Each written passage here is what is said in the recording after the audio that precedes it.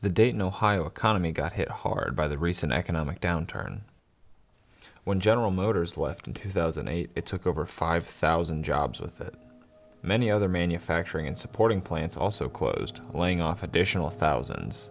When NCR moved their headquarters to Atlanta the next year, that was the breaking point. People's lives were destroyed, and many had to move away to try anew.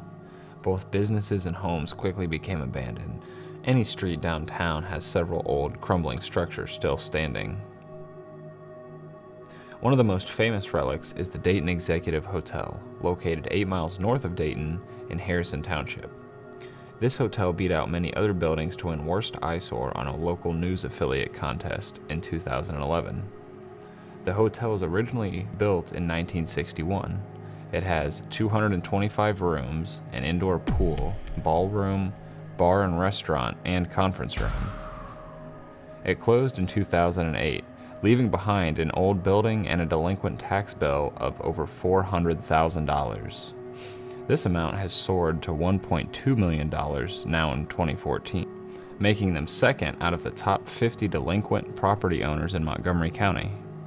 A deal was attempted in 2012 to give the land and building free of charge and taxes to a Kentucky developer, as long as they promised to pay the estimated $500,000 for demolition. The plans met some unfortunate legal problems and ultimately fell through. Even though some entrances were closed and trash and graffiti cleaned up, the building is still standing to rot.